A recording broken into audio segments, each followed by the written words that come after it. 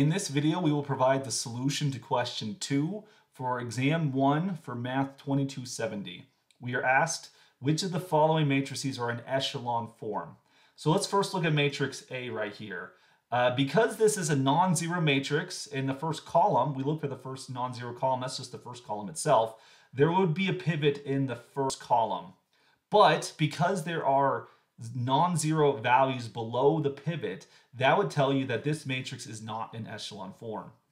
Let's look at matrix B. Similar type of thing. This matrix is non-zero, and the leftmost non-zero column is the first column. So there would be a pivot in the first position. But there are non-zero entries below the pivot position, so therefore this matrix is not in echelon form.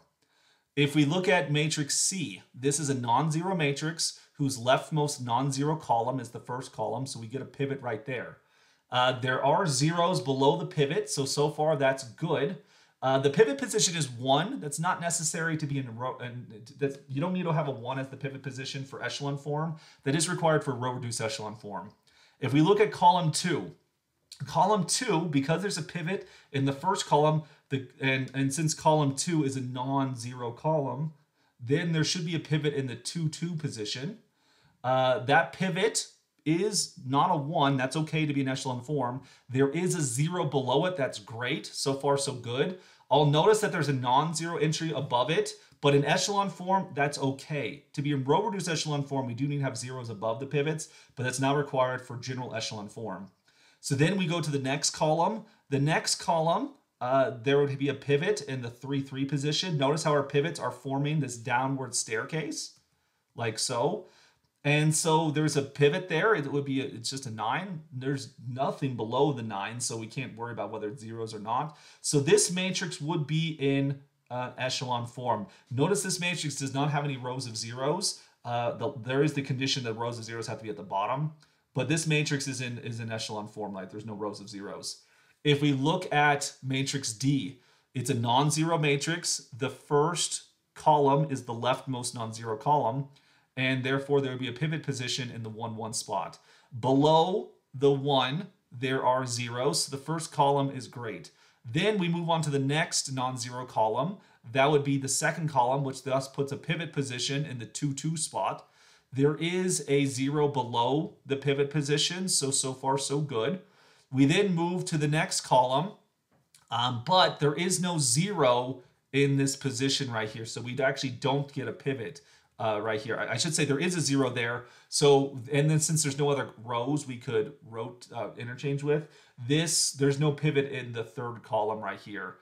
There is a row of zeros, but you'll notice it's on the bottom of the matrix. Our pivots do make a downward staircase direction, even though there's no pivot in the next column right here. And everything below the pivots is 0. So this is another example of a matrix that is in echelon form.